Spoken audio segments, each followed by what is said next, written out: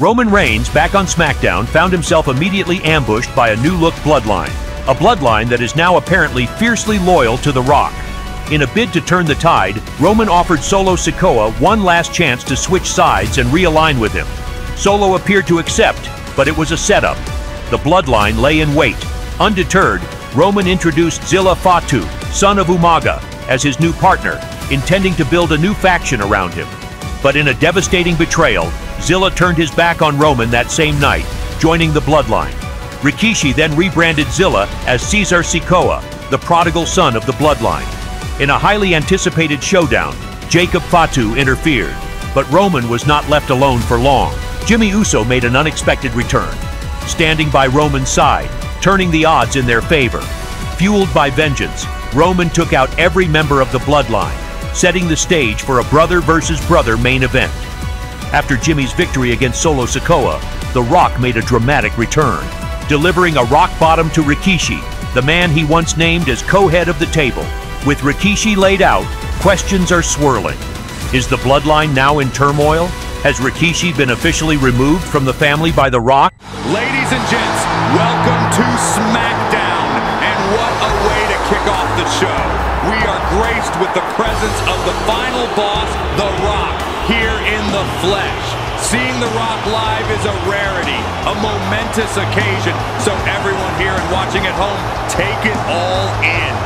But the big question tonight isn't just why The Rock is here, but what his appearance means for the Bloodline, especially after the dramatic events of last week. Noticeably absent tonight is Rikishi, who, after what transpired last week, has been left out of this blockbuster entrance. Last week, we saw The Rock deliver a shocking rock bottom to Rikishi, a move that has sent ripples throughout the entire Bloodline and raised countless questions about loyalty, power, and leadership within this storied family. With Rikishi not walking alongside The Rock tonight, one has to wonder about his status and the internal dynamics of the Bloodline. Finally, The Rock has come back to Smackdown.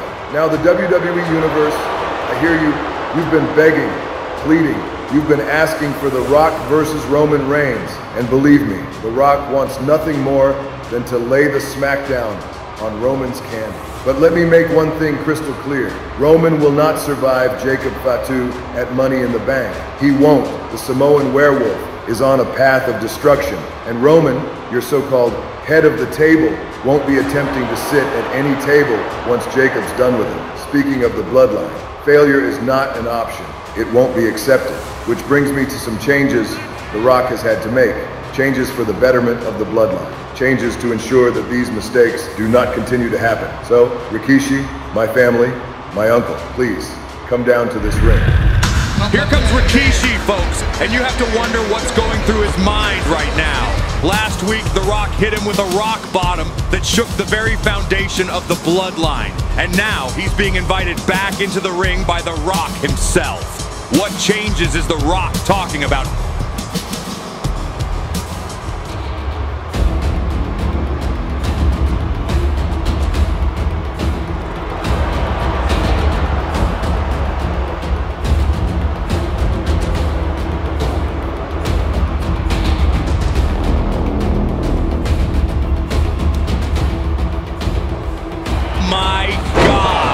Just when you thought there might be reconciliation, The Rock delivers another devastating rock bottom to Rikishi. What a shocking turn of events here on Smackdown. Now Tama Tonga and Zilla are piling on.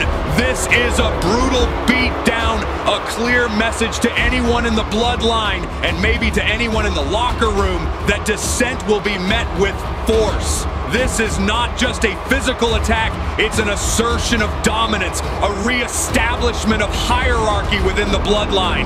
Look at Solo. He's watching his own father being dismantled by his family members, and you can see the turmoil written all over his face. Solo is caught in an impossible position between loyalty to his father and allegiance to the new direction of the Bloodline under The Rock. Rikishi, once a revered member and mentor within the group, has found himself on the wrong side of The Rock's vision. WWE Universe, tonight you've seen what The Rock considers control. You've seen how he manipulates and discards family for power. But at Money in the Bank, the original Bloodline, my bloodline, is going to take back control of this business. And this time we're doing it the right way. No more shortcuts. No. The Rock thinks he's built a fortress with his house of cards, his version of the Bloodline. But I promise you, it's all about to come tumbling down. We're going back to our roots, to our principles. The Bloodline was always about family, strength, and respect, not politics, not betrayal. At Money in the Bank, Jacob Fatu and I will go to war inside that steel cage, and it will be brutal. But it will also be the beginning of the end for The Rock's control. We will fight, and we will show the world that real power comes from unity and respect, not fear and control. So, Dwayne, enjoy your house of cards while it lasts. Enjoy the view from the top. Because at Money in the Bank, we're coming for you. And your reign over the Bloodline is about to collapse. Strong words from Roman Reigns, promising a return to form for the original Bloodline and a revolt against The Rock's reign of manipulation. Money in the Bank is shaping up to be a battleground where more than just titles will be contested. It will be a fight for the soul of the Bloodline. Roman Reigns is ready, and so are we. What a night it's going to be. And now, it's time for our main event, folks. Jimmy Uso versus Jacob Fatu. This isn't just any match. It's a crucial battle as we head into Money in the Bank. Jimmy, coming off a big win last week against Sikoa, is now looking to derail Jacob Fatu's momentum. Jimmy Uso has been a cornerstone of the Bloodline.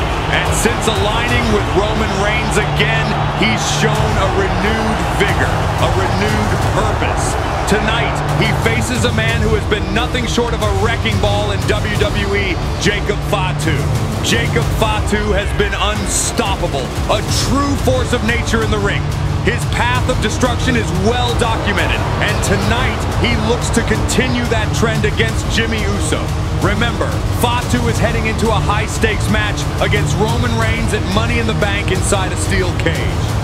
But first, he has to get past Jimmy, and that's no small task.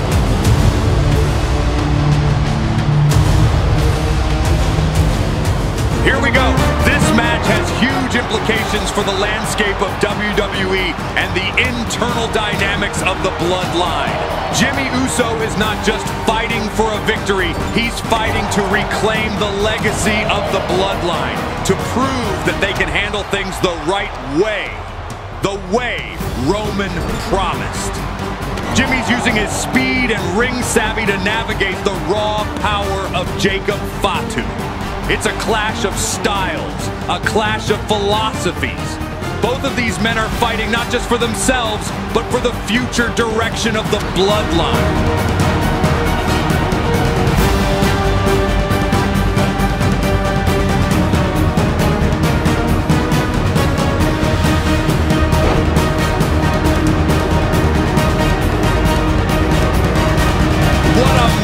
We're witnessing tonight. Jimmy and Jacob are giving it everything they've got. Jimmy is fighting smart, using his ring IQ to counter Jacob's overwhelming power. But Fatu, he's a powerhouse, always just one move away from taking the dub.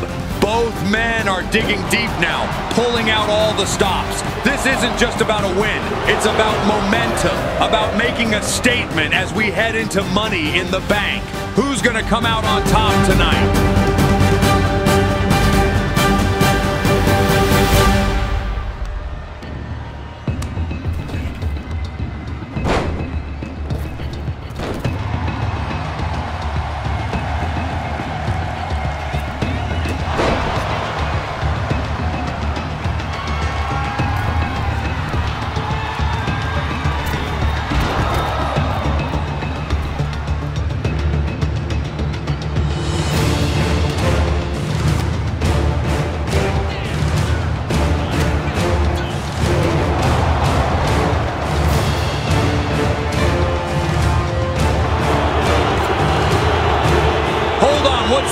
It looks like Caesar Sikoa is making his way through the crowd. What's he doing here? Caesar Sikoa might be looking to make his presence felt in this high-stakes match. But wait, Jimmy Uso spots him. And Jimmy Uso takes no chances. A brilliant preemptive strike by Jimmy, dropping Caesar Sikoa before he can interfere. Jimmy's not just defending his position in this match, he's protecting the integrity of this main event.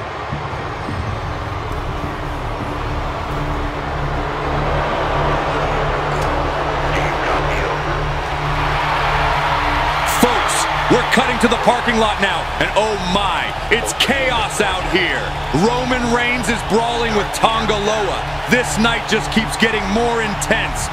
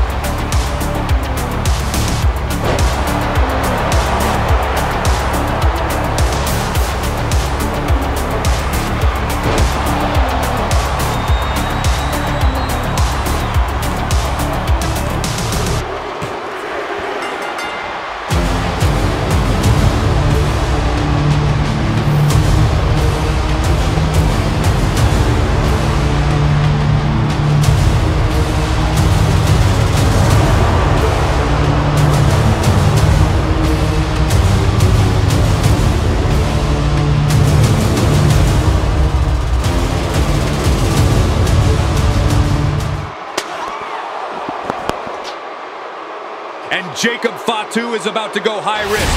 But wait, what's this? What the? Here comes the former undisputed champion. Roman Reigns is making his way down the ramp, and just look at Jacob Fatu's face. He looks like he's seen a ghost. Roman is coming for Fatu. Roman Reigns, fresh from that chaotic brawl in the parking lot, is not letting up tonight. His presence here is no accident. He's sending a clear message, not just to Jacob Fatu, but to the entire bloodline, and perhaps The Rock himself. This is Roman's yard, and don't you forget it. Hold on a second.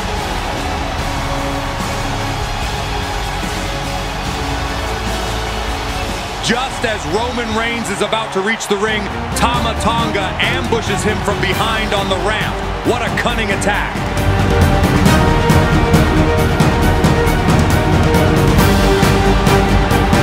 Roman Reigns isn't just down for the count. No, he turns the tables on Tama Tonga, takes him down with precision.